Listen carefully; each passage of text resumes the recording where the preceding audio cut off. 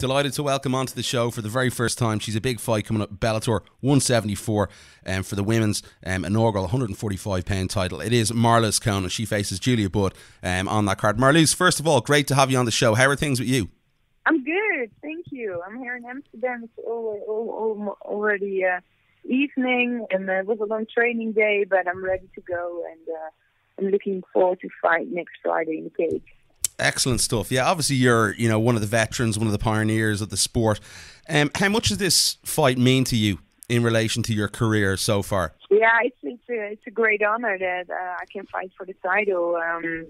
In 2000, I won my first title in Japan, and then a decade later, I won another title in Strikeforce in America, and that was in 2010. I lost it in 2011, and since then the sport has grew so hard, and it's really starting to become mainstream. Even in my home country, in the Netherlands, people start to realize there's MMA, there's more than kickboxing, and they start to like it, and fighters show up in late night shows and in papers, and so it's really important to this is great momentum, and it's really important now to win this title.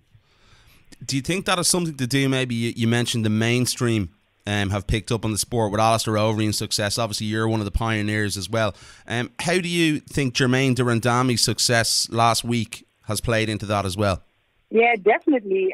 Normally when like a soccer team, or I don't know, a tennis player or whatever, like, the Olympic sports, when they do something and they arrive at the national airport here in Amsterdam, then there's always the national news is there. And when fighters win big titles, if it was the K1, Peter Arts and Raymond Boyansky and Sammy Shield and so on, when Ramon Dekkers was winning, there was never any interest of the media. And after Germaine won her belt, she's the first martial artist that has been welcomed by the national news at our airport. So things are really, really changing in the Netherlands, and like the way it's changing in America already for quite a while. And I think that's a global thing, and may will only become bigger and more mainstream.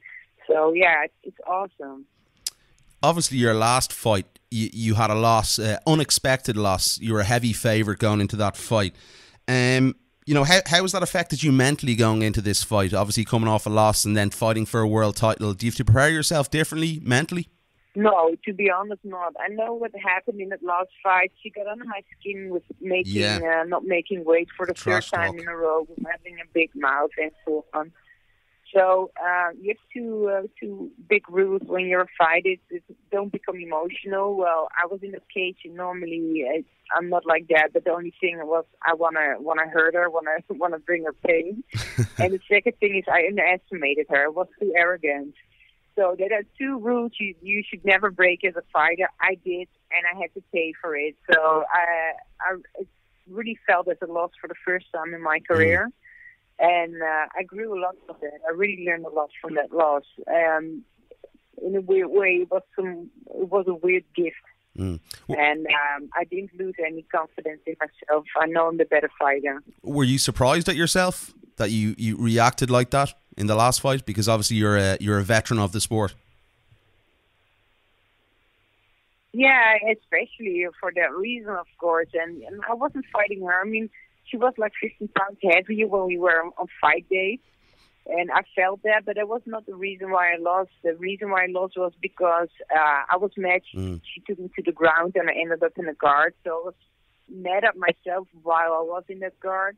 And then I heard from my corner, 10 seconds to go. And later on, I found out they said 30 seconds to go.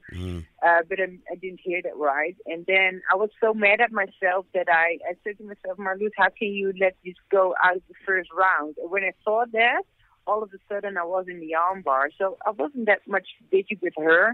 I was fighting myself, and I made a lot of mistakes. And after that fight, I asked Bella if I could fight her again. She refused because she only wants to fight me for the title. And then I was presented to Lida Nogueira, and she didn't make weight, so I didn't fight again. Yeah, I want to ask you. Obviously, you're the former Strikeforce 135-pound champion. You've a number of fights, obviously, at 45 pounds as well. Can you talk to me through how you feel personally, you know, fighting at the different weight classes, at 135 pound, at 145 pound, what's optimum weight class for you, and how does your body feel in relation to cutting weight between those weight classes? 135 is hell. I hated it, every minute of it. The reason why I did that was because I fought Cyborg with the 145 title, and I lost the title, obviously, the title fight.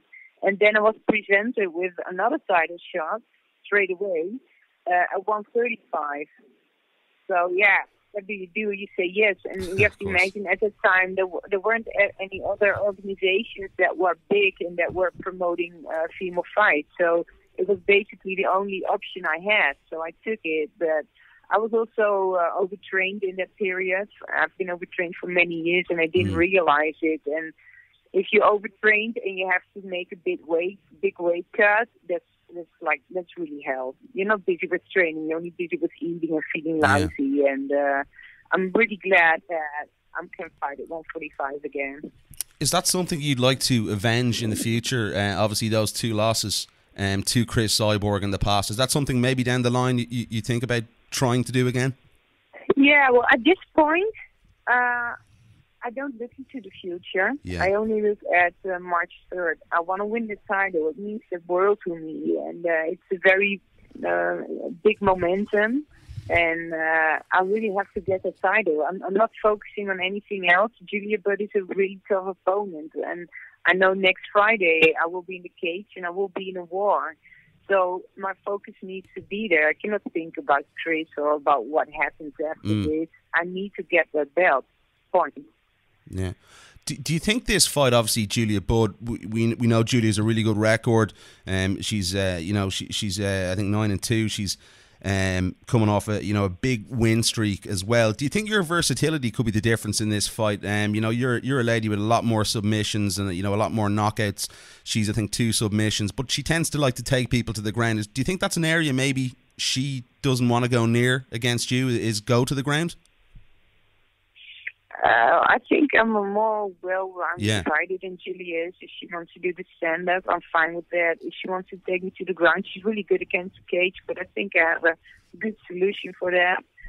The ground, I think I'm better. I don't care where this fight ends up. The only thing I don't want is to win on points. I want to win on a submission or on a KO. If it goes to the scorecards, it feels like I've underperformed. So I want to win, and I want to win before the rounds are over, and that's the only thing I have on my mind. And if it's Julia or anyone else, I don't care. I've prepared for a long time. I've had a great training camp. I'm feeling so ready, and I really want to go out there, fight, have that war, and have that belt around my waist. Is it the challenges now that really motivate you in your career? Obviously, the inaugural title. Are they the type of fights that you need to keep you motivated? Big fights with a lot of meaning behind them. Yeah, fighting, it doesn't matter where it's at. Even, dojos may be a little different, but wherever you are, if it's on a tatame and it's a grappling fight, or it's an MMA fight and it's in a small venue and you're at the undercard, it's about fighting. It's about facing an opponent, and an opponent that has been trained well, and an opponent that wants to knock you out, wants to submit you, that will leave it all in the cage. That's to me, that is fighting. And of course, the stage is bigger and there's a little bit more pressure, but I'm used to that. It's the challenge of fighting. That's what's to me the beauty of fighting also. So. Yeah, I want to test myself also next week. I want to see if the things I've been training, if they work in the cage, and if I feel her strength onto me, how will I react? And I think that's the beauty of fighting, and that's why I'm fighting for such a long time. Definitely.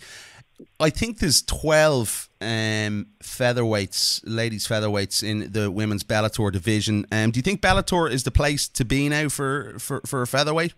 Yeah, definitely. I mean, the UC has started a featherweight division with 2 fighters, and there was an immediately title. I mean, to me, I'm not going to say anything about it, but it says something. Yeah, Bellator has the best. There's also this, Invicta. I'm really bad at names, so I apologize for that. But the interim Invicta featherweight fight champion. Megan Anderson.